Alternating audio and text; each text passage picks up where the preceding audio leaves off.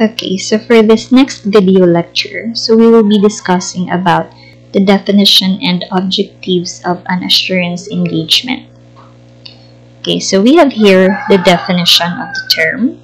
So when we say assurance engagement, so this means an engagement in which a practitioner expresses a conclusion designed to enhance the degree of confidence of the intended users other than the responsible party. This is about the outcome of the evaluation or measurement of a subject matter against an appropriate criteria. So basically, in this given definition of the term assurance engagement, there are different elements, okay, that we can use to explain further the meaning of this term.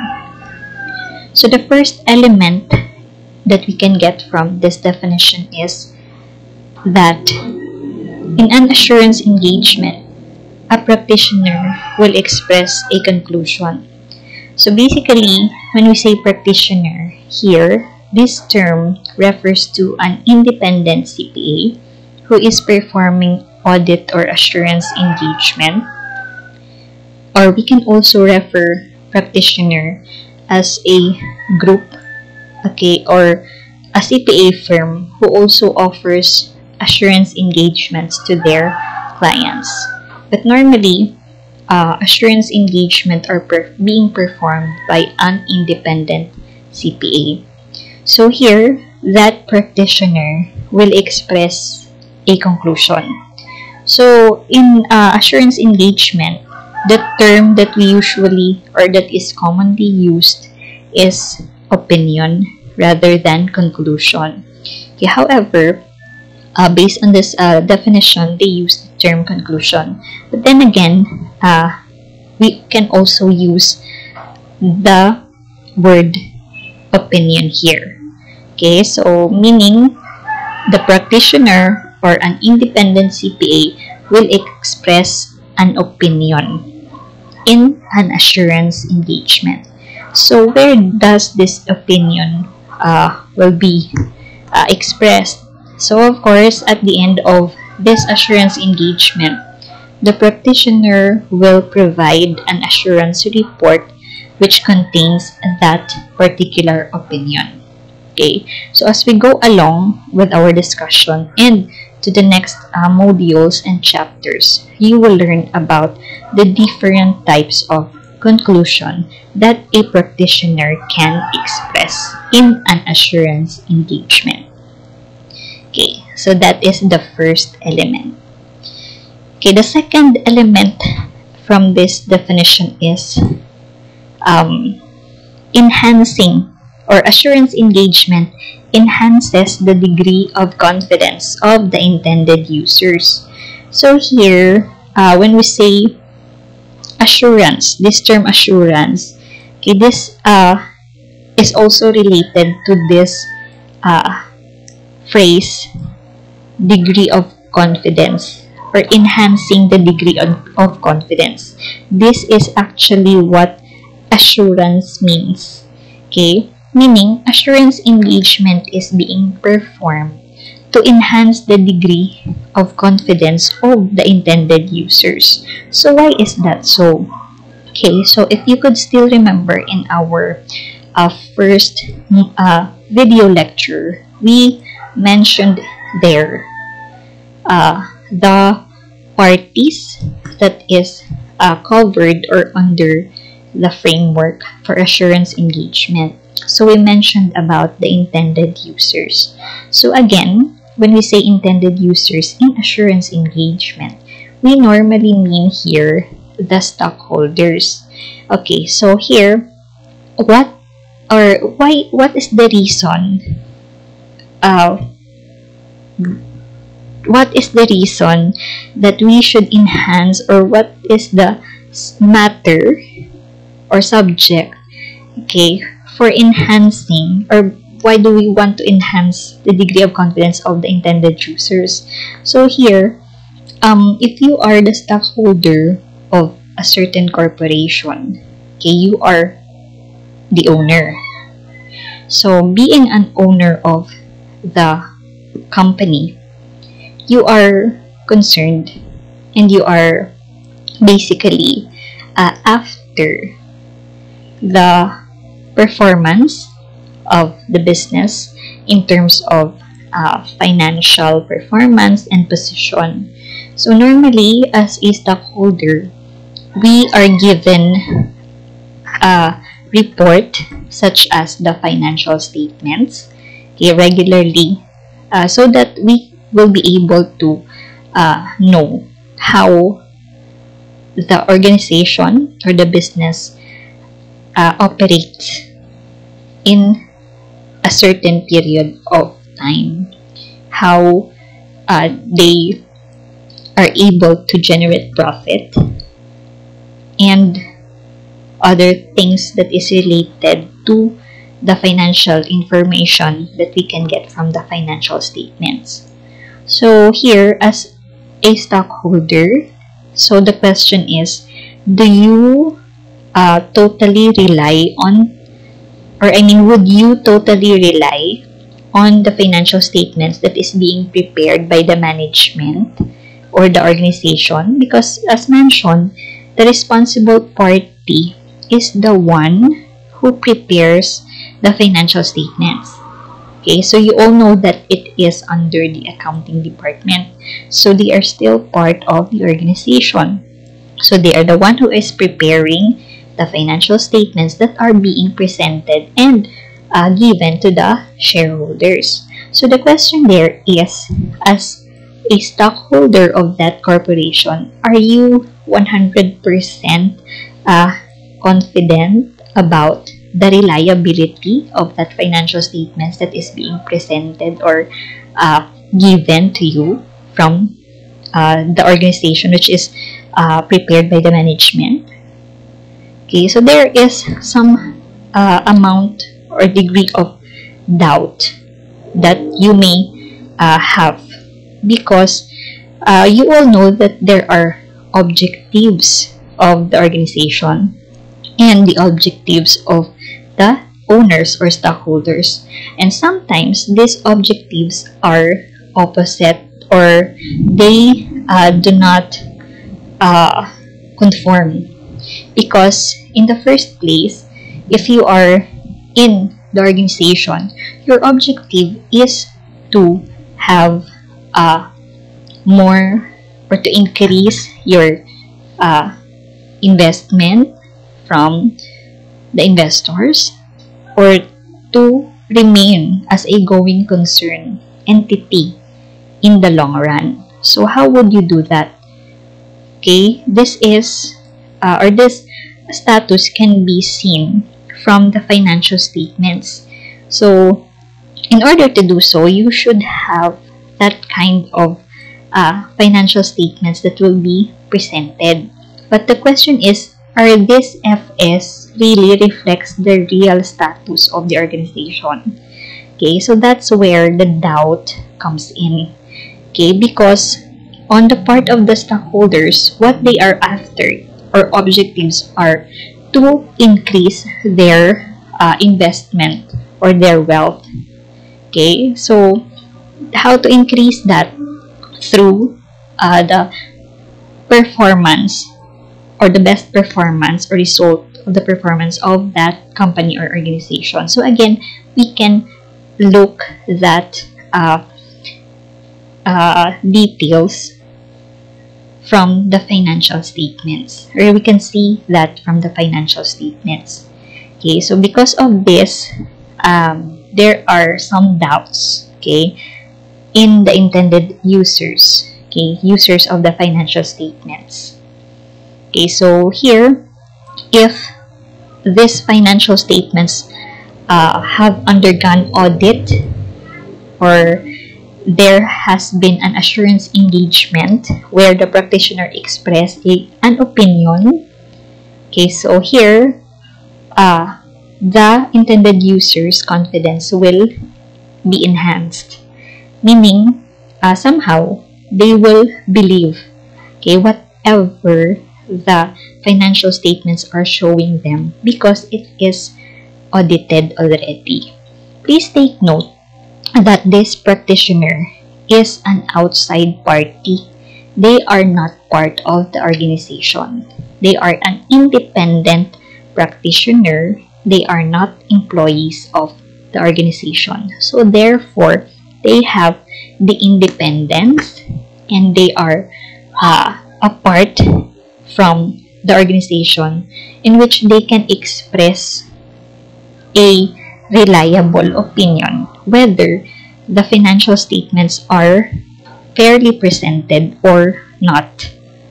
Okay, so that's why, as a result, the intended user's confidence of using the financial statements will be enhanced.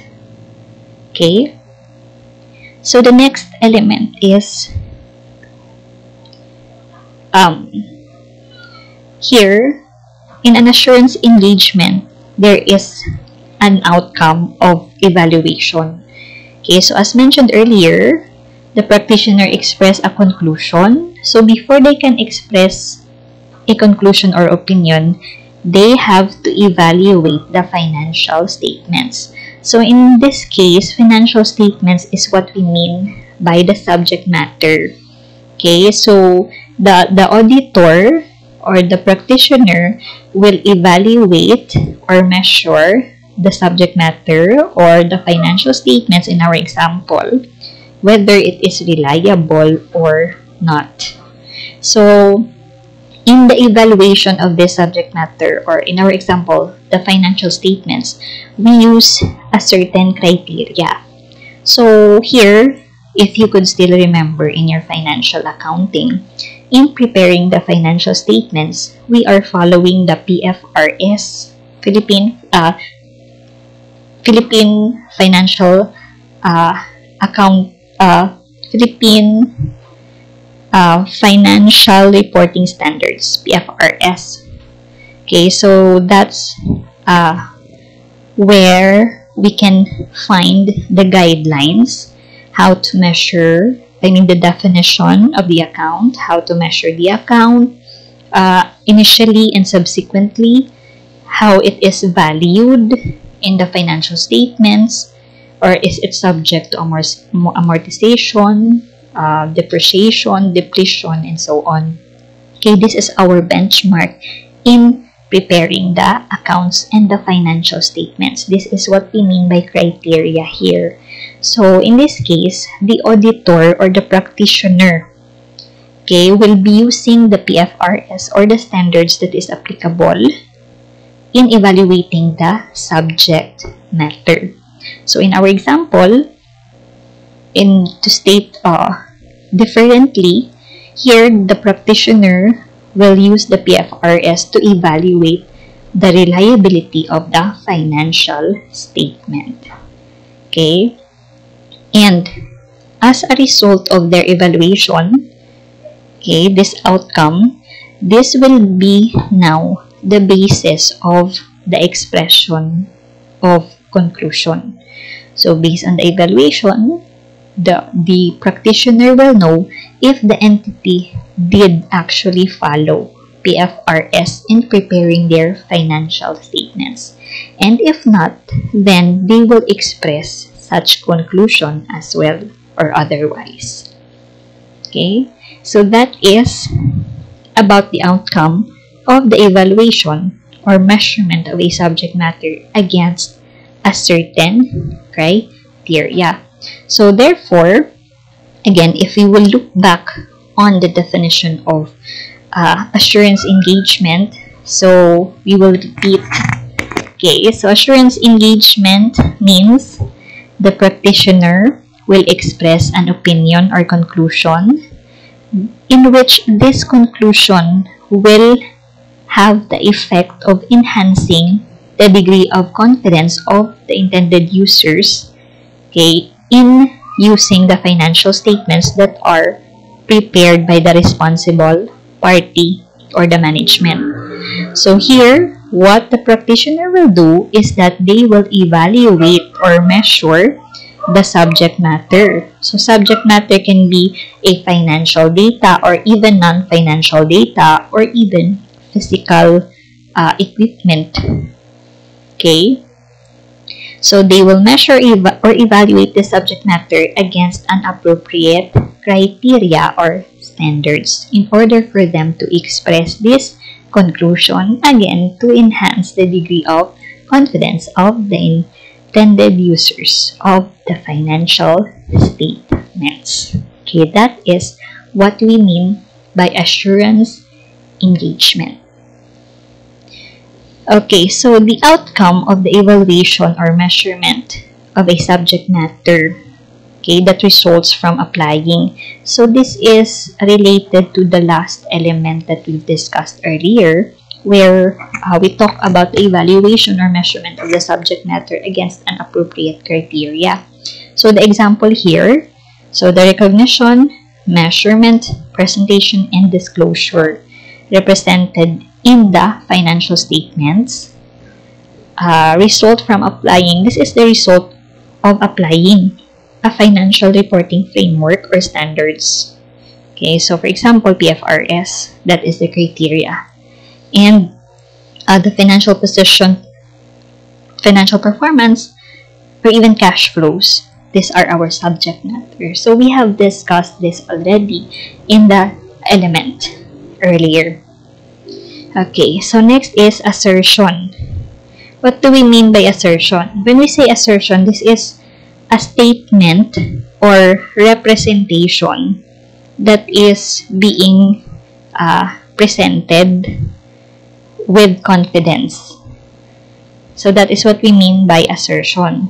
So in this case, assertion relates to the financial statements, okay, where the management, who is the party responsible for preparing these financial statements, they prepare this FS, and this will be used for evaluation. This is their assertion. Okay, whatever that is included in the financial statements, that is the management's assertion, their statement, okay, or representation. So an assertion about the effectiveness of internal control. So aside from financial statements, internal control can also be used as a subject matter. Okay, so the assertion about the effectiveness of an internal control that results from applying a certain framework also for internal control, that is the criteria, and a process. Okay, so the process of the internal control will be our subject matter, or the internal control itself is the subject matter. Okay, so the same principle as well as what we have mentioned earlier. Okay, so in this case, in some assurance engagements, the evaluation or measurement of the subject matter is performed by the responsible party. Normally, we can refer to this as the internal auditing. However, the degree of confidence under this kind of engagement is lower compared to that of an assurance engagement that is performed by an independent practitioner. Okay, so here, the subject matter information is in the form of assertion also by the responsible party that is made available to the intended users. So if this is the case where the assurance engagement is being performed, or the evaluation or measurement of the subject matter is performed also by the responsible party, we call this as assertion-based engagement. Because in this case, assertion, because here the responsible party or the management is confident in whatever they have presented or included in the financial statements. That's why it's called as assertion-based engagement. Okay. So another, in other assurance engagements, the practitioner either directly performs the evaluation or measurement of the subject matter, or they can obtain representation from the responsible party that has performed the evaluation or measurement. that is not available to the intended user. So in this case, this assurance engagement is done by the practitioner who is an outside or independent party apart from that of the organization. However, the evaluation or measurement is also obtained from the responsible party. Okay, but the degree of confidence here is much higher compared to the first one. However, this is not that high compared to the engagement or assurance engagement that is totally performed by an outside independent practitioner. Okay, so next, the subject matter information is provided to the intended users in the assurance report. Okay, so here, if we will be discussing about the auditor's report already, so you will know that the responsibility of the auditor and the management is included as a statement, an important part of the auditor's report. So this is also for the purpose of informing the intended users about their responsibilities. So this engagement is called direct reporting engagement. Okay, so if the subject matter information is provided in the assurance report, this is what we call direct reporting engagement. Because here, normally what the practitioner do is they prepare the report and submit it to the management, and the management will use or attach that auditor's report in the financial statements that is to be given to their stockholders or the intended users. Okay, so under this framework still, okay, so there are two types of assurance engagement that the practitioner can perform or provide.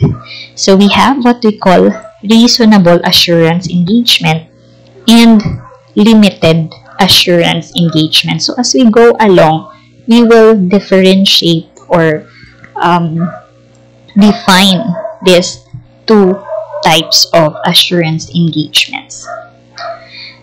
See, okay, so we have here some sort of a description or definition of the first type of assurance engagement. So here, the objective, okay, for a reasonable assurance engagement, this is done to reduce, or this is a reduction in assurance engagement risk to an acceptably low level. Okay, so here, normally, in an assurance engagement, we have risks.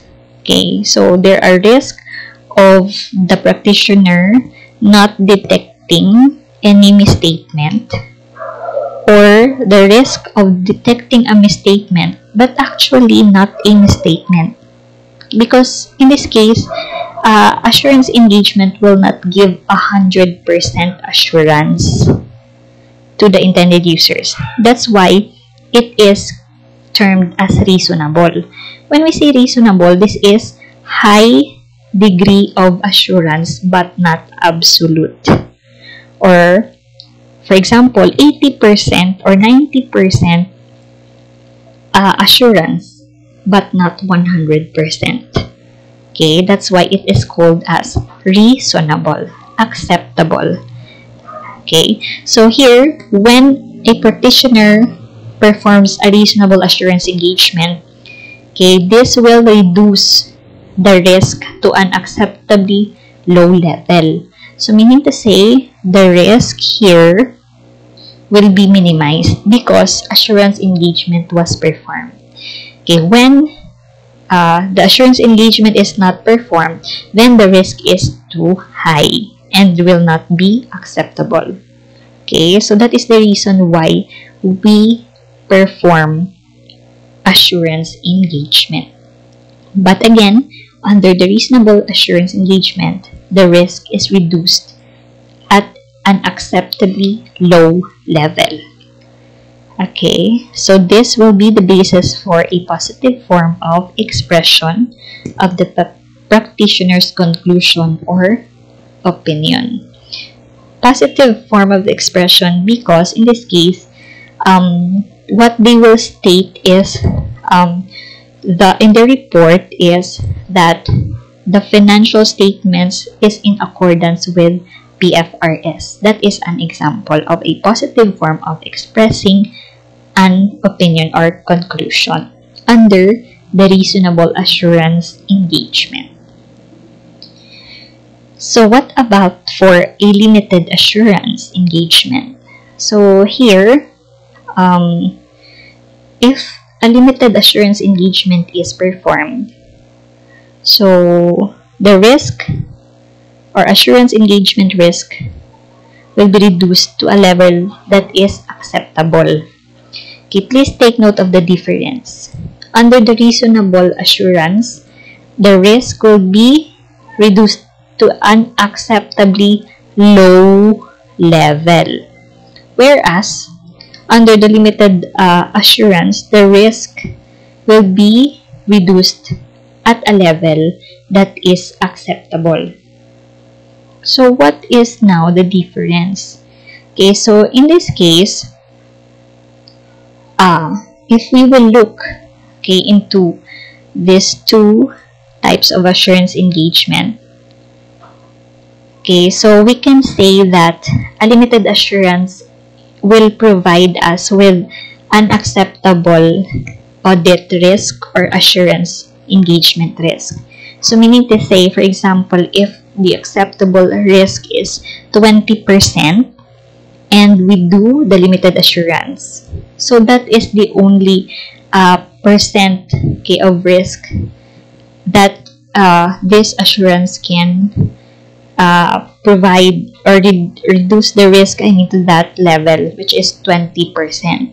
However, if we will perform the reasonable assurance engagement, we can reduce the assurance engagement risk to an acceptably low level, meaning to say we can reduce the risk below 20%. So we can have at least 15% risk or assurance engagement risk. So meaning to say, between these two types of engagements or assurance engagements, reasonable assurance is much better compared to a limited assurance engagement. Okay, so here the risk is greater than for a reasonable assurance as the basis for a negative. Okay, here in the reasonable assurance, we will have a positive form of opinion or conclusion. In a limited assurance, we will have the negative form of conclusion or opinion. Because as an example, under the limited assurance engagement, the statement or the opinion of an auditor will be that there is nothing that come to their attention that they would believe that the financial statements is not fairly presented. That's why it's called negative form, because they stated as there is nothing that comes to their attention that they will believe that the financial statements are not in accordance with PFRS. But what they mean is that they also, or if we will restate it otherwise in a positive form, the same as it will be the same as that of the reasonable assurance, where this financial statement is also in accordance with PFRS. But in this case, it's in the negative form. Okay, so that is under the limited assurance. Okay, so that will be for the second part of this module, definition and objectives of assurance engagement.